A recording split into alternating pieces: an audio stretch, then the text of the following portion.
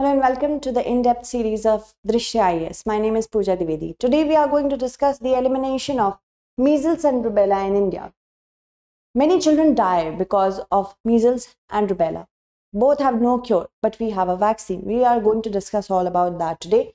And this segment from the perspective of GS means paper, third and second both.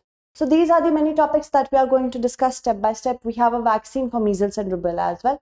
How safe it is and what is the target that India has and why is it crucial. What happened in 2022, there was an outbreak in Maharashtra, and is the target to eliminate MR achievable or not? So let us move ahead.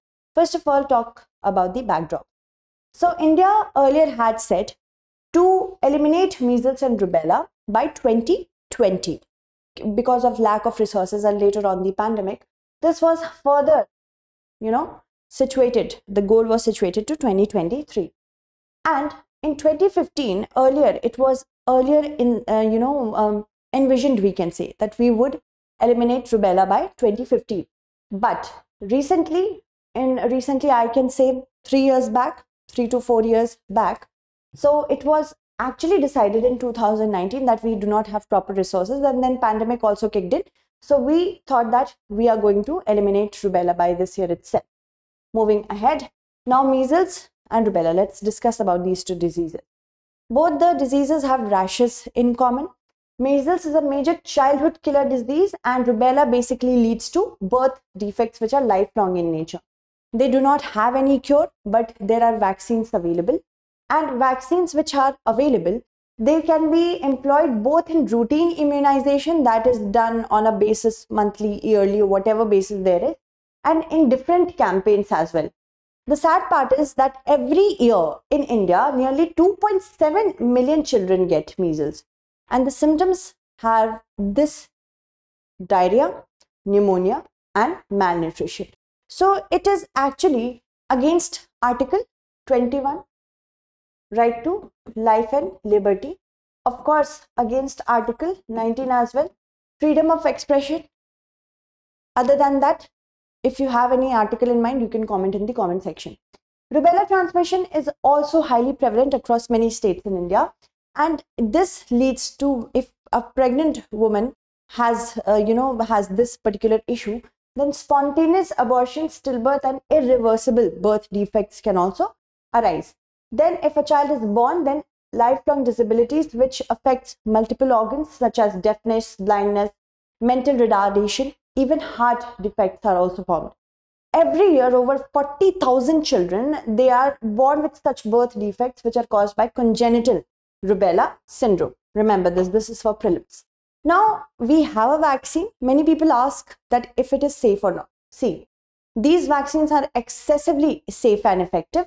These are generally administered to children between 9 months of age and less than 15 years of age, 9 to 15 years, 9 months and 15 years.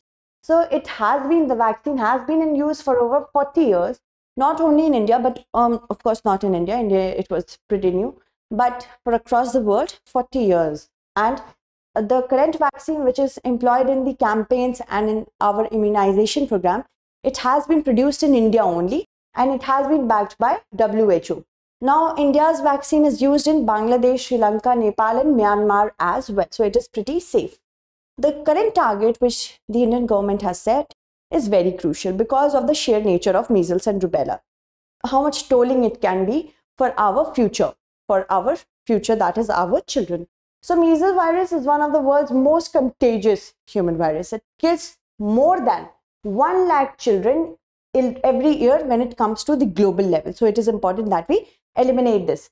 Rubella is also a leading vaccine preventable cause of birth defects. That means it is a cause of birth defect, but it can be prevented if we, administer the vaccine properly. Over the past 2 decades, the measles vaccine is estimated to have averted or stopped more than 30 million deaths globally.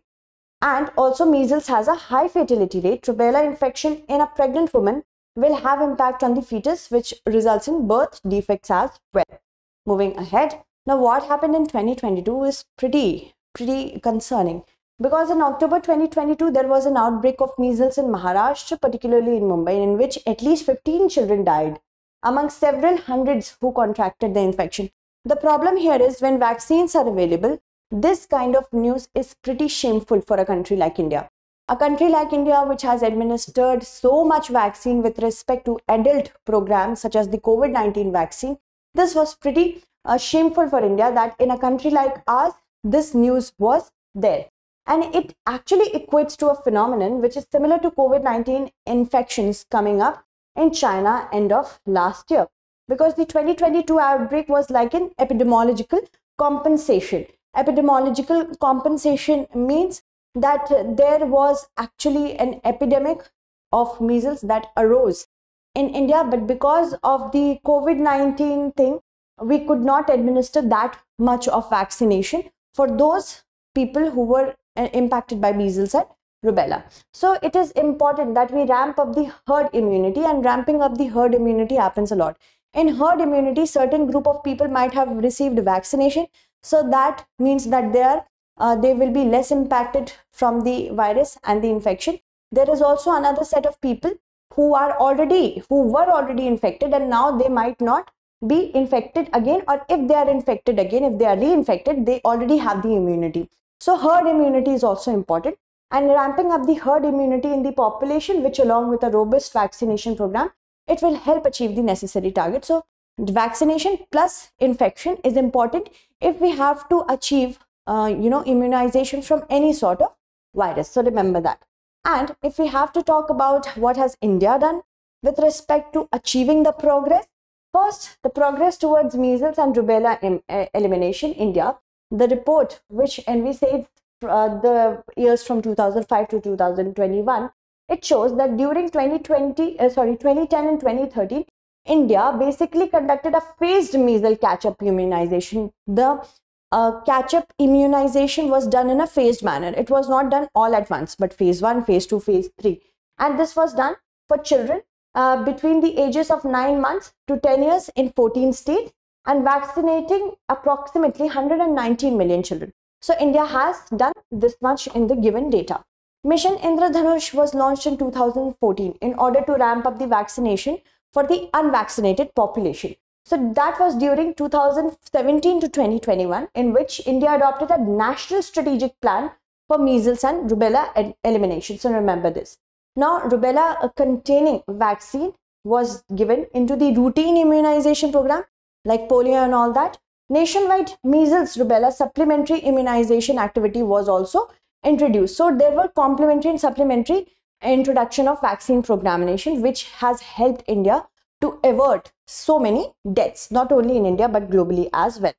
Outbreak, what do we need more? Outbreak-based surveillance to case-based accused fever and rash surveillance is important. Outbreak-based surveillance means a region where outbreak has occurred or infections are being registered on the rise. So their surveillance is important. Other than that, if at any places rashes and fever is also going on, there also surveillance is important to catch the disease. And also India more than doubled the number of laboratories in measles rubella work. So vaccination was important, surveillance was important, and also tracking the pace of the virus is also important. So in order so that we might see that if the virus has changed, so that we can upgrade our own vaccines and other things. Now, is the current target achievable or not? It is. See, the main concern is under 1 year population. This is the main concern that we have to catch.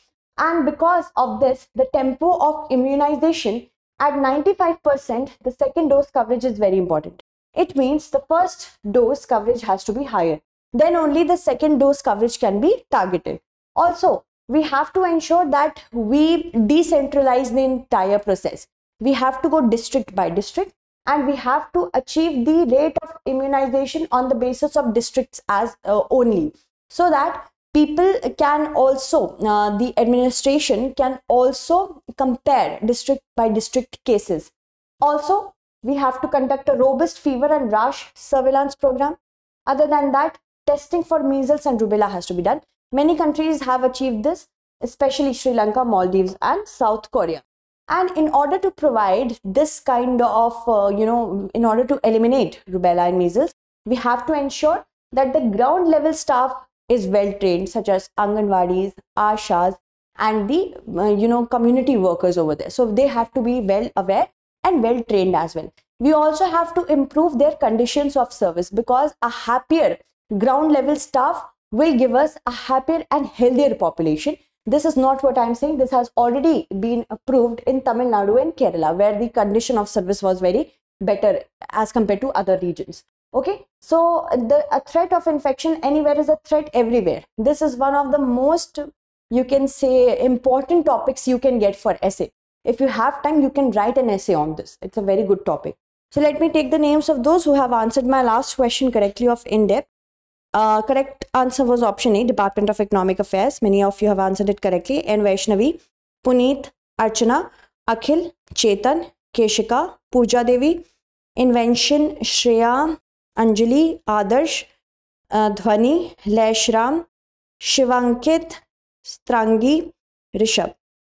Apart from them, Pranali, also Anuj, Pallavi, Kri Ayushi, also Bhargavi, Koyal, God's Love, Sudha, Army Girl, then Surjeet, Dhwani again, Sagarika, Alka, Aarti, Muhammad, Sai, Anurag, Muniappa, MS, Sangeeta, and Moni. Thank you so much for answering the last question. You have to answer the next question again. Stay updated.